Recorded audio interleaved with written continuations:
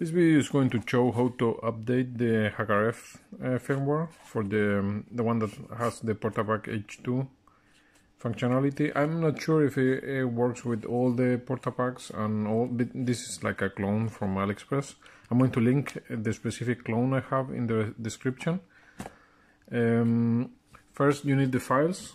I'm also going to link the GitHub page with the releases in the description. These two files, the no SD card and the only SD card, this is for your, of course, for the SD card, you need also that, and the other one contains the firmware. So the other one looks like this. After you unpack the files, there is a couple of scripts and the firmware itself. So first is to connect the Portapack.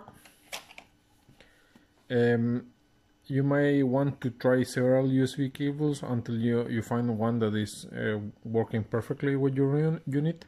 This is the one that was included in the AliExpress. For some reason it doesn't work with like if I run some software like SDR Sharp, it gets sometimes disconnected. So I have a small shorter one that works all the time. I don't know where it is. Anyway,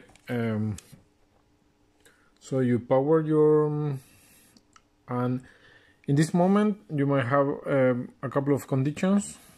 It might not do anything in the screen. It might show old firmware or the new one. So in my case it's not showing anything and Windows is not detecting anything, as you can hear. So you might want to check the USB. I already checked that, so it's not that. You can start thinking on the DFU recover. So let's see. In the device manager I don't have the HackerF here, so I need to do the DFU recover. In the file, in the folder that says no SD, you go to DFU, that one, execute that, and it tells you what to do.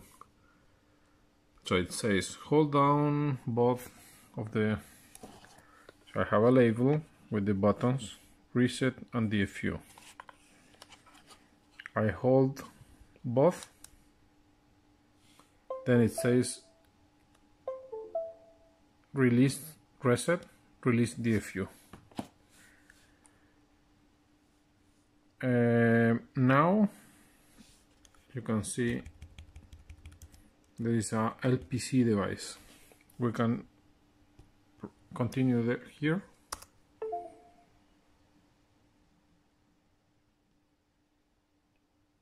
And it says now that I have a HackerF1, so I can continue. If you don't have the HackerF1 device, after trying the DFU recover, you can try with Zadig. This is that tool.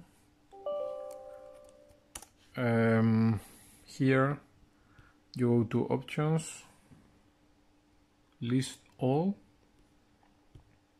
try to find your HackerF, and it has to use that device, the one that says Win USB, and then you press upgrade. So you look here for the right one. It has to be that one. In this case I don't need to do that because it's already there. The second option, if you still get fails after trying to do the recovery or the upgrade, you go here, click in update driver, and you don't do the automatic one, you do the manual browse. Here, instead of doing like the browse again, you click in let me pick.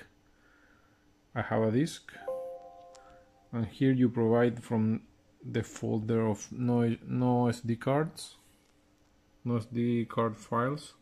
There is a folder that says driver, so you copy that path to the driver installer here. You can also select the specific one here, HackerF1, Okay. And this is the one you are going. Sometimes Windows installs like a valid one, but it's a newer one that fails with the installation of the new firmware. So you do that. No.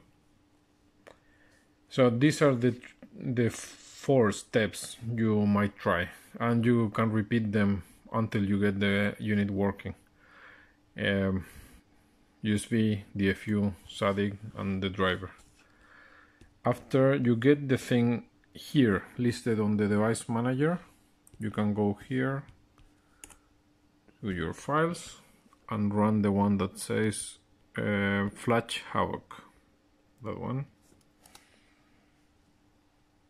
It says to connect the thing. You wait for a couple of seconds. It says finish, disconnect, and reconnect. So we can disconnect now. Reconnect. Oops. And now I have the new one. And just to show the if you already have that and you don't see the device here, the first step before upgrading with the tool is selecting HackerF. It might look different, it might look as a list if you have a super old version. So you go here and then you have the HackerF here and you can run the installer. So those instructions are when you have problems. If you don't have problems, you have to select the HackerF mode.